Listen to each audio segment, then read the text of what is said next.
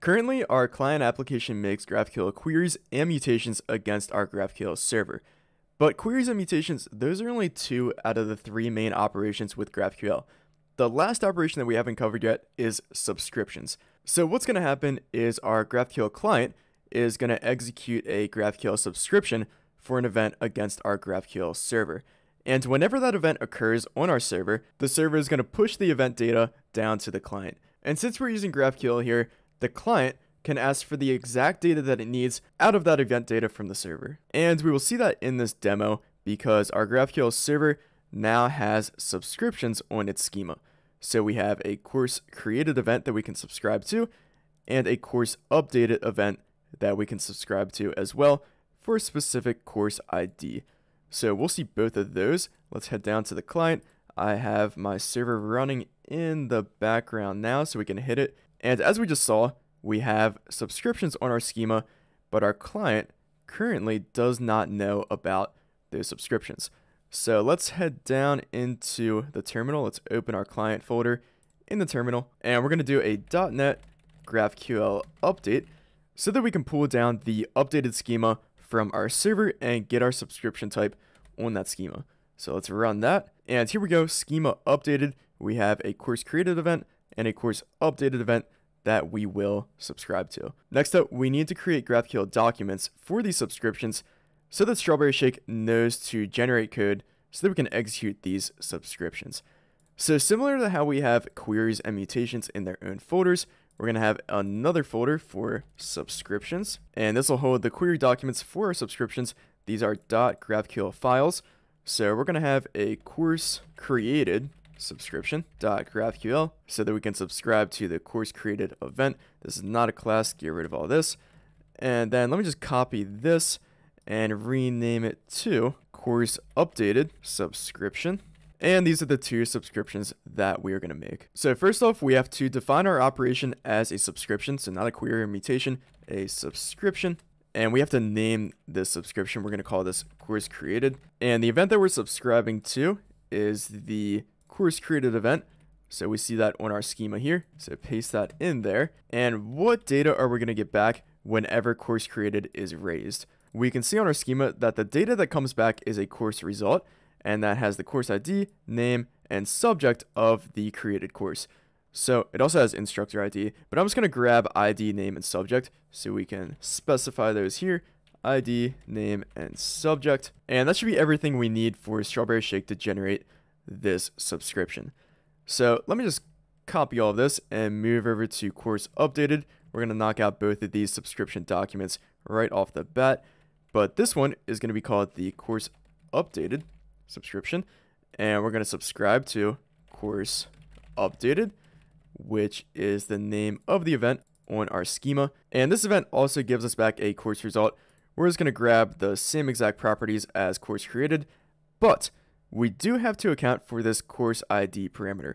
So what we have to do is when we define this subscription, we're going to create a variable for the course ID. And the type of this is a UUID and is non-nullable given the exclamation point. So this type also matches what we have defined on our schema. And then we're going to specify this parameter on our event.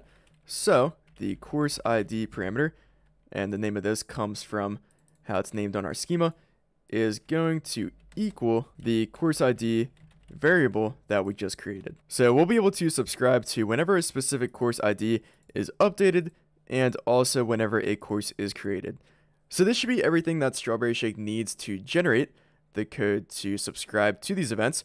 So let's go ahead and look at our generated code, and then let's go ahead and do a build, which should generate the code to do these subscriptions. Although we're probably going to run into the same result that we always run into, where we actually have to move our subscription documents to the root of our project. So I do not see anything related to subscriptions in here. Let's go ahead and move these subscription documents to the root of our project and build again. And let's do a search for subscription. Okay, so here we go. The code was generated, but we do have some errors in this document. So if we look at our errors down here, the typer namespace name WebSockets does not exist in the namespace strawberryshake.transport.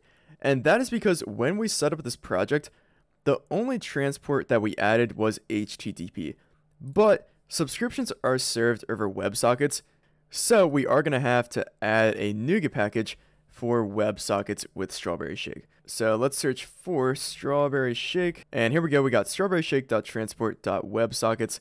Let's install that, and that should have resolved all the errors in our generated code.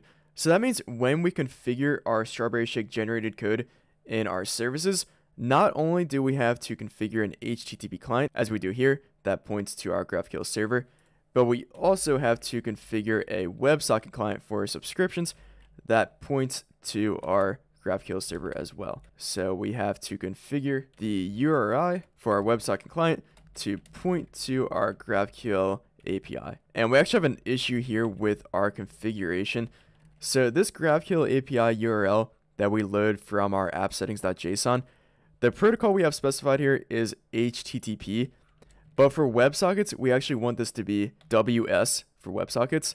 So we could just have another app settings entry here for the WebSockets URL. But I think what I'm going to do instead is just remove the protocol here. And then when we pass these URLs into our client configurations, we can just specify the protocols here. So first off, we'll have the HTTP GraphQL API URL, and that'll just be http:// so specifying our protocol here, and then our regular GraphQL API URL, which no longer has the protocol. And then we'll have our WebSockets GraphQL API URL, and here we'll just specify the protocol as WS for WebSockets. So we'll pass that in to their corresponding configurations, and now we should be good to go for WebSockets.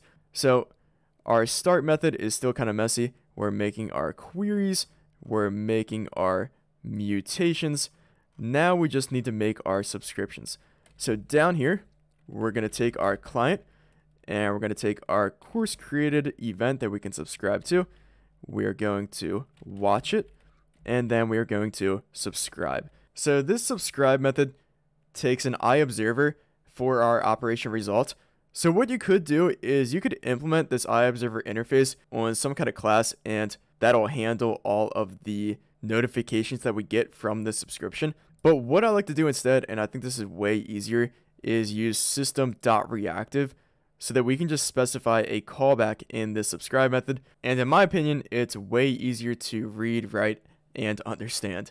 So let's go to our NuGet packages, and let's search for system.reactive.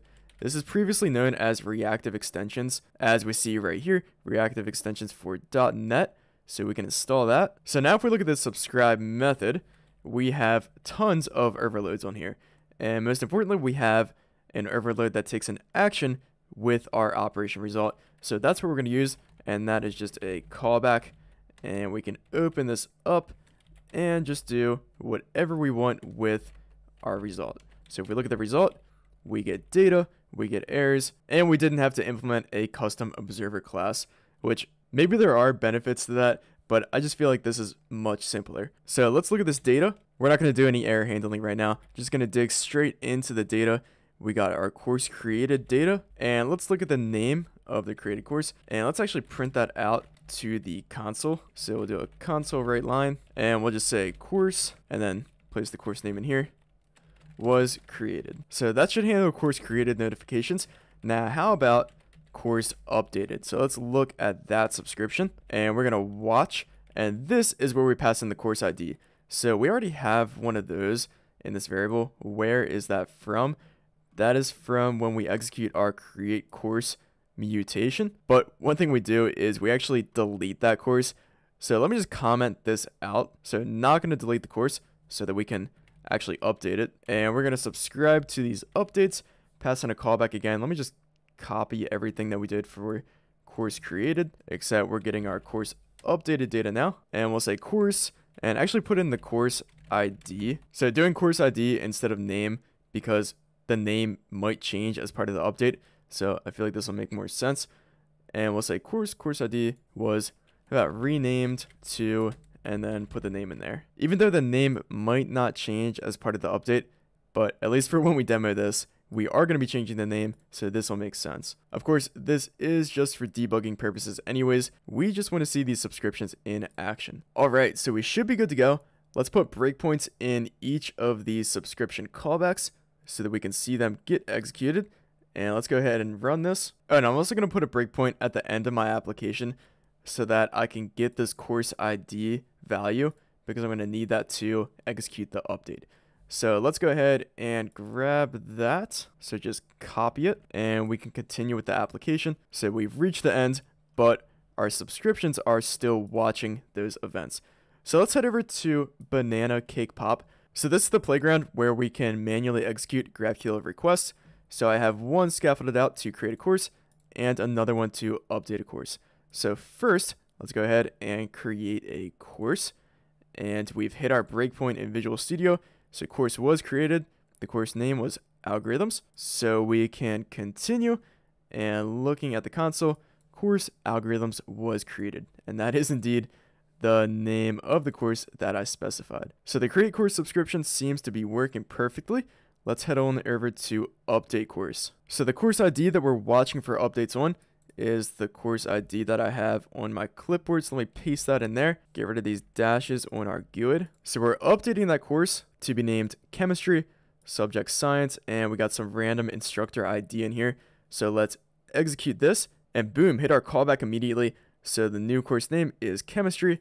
So write that out to the console. So the course and then the course ID was renamed to chemistry. So our subscriptions are working. Our server is pushing these notifications down to our client in real time, and we can handle that incoming data however we wish. So we've made our subscriptions. Just to summarize, first we grabbed our updated schema from our GraphQL server so we could get our subscription types on here. Then we created GraphQL documents that Strawberry Shake would use so that we could execute these subscriptions and watch for these events. And I actually forgot to move these back into my subscriptions folder. Let me bring that back. So include that in the project and just move these documents into that folder. There we go, all good. So after that, we installed a package so that we could get WebSockets configured on our GraphQL client. And then we configured our WebSocket client and had to specify a WebSocket URL, which points to our GraphQL server. And then after that, we simply use the Strawberry Shake generated code to subscribe to those events on our server. And we saw that we did indeed receive notifications whenever the corresponding events occurred on the server. So our application is still kind of a mess, but hopefully in the near future, we'll start to clean this up, especially since now we've covered the three main operations of GraphQL: queries, mutations, and subscriptions. So hopefully you can apply subscriptions to your own application. Personally, I think it's really exciting to see data get pushed from the server to the client in real time. But anyways, if you have any questions, criticisms, or concerns, be sure to leave them below in the comments section. If you enjoyed the video or are enjoying the channel, consider becoming a member. Other than that, leave a like or subscribe for more. Thank you.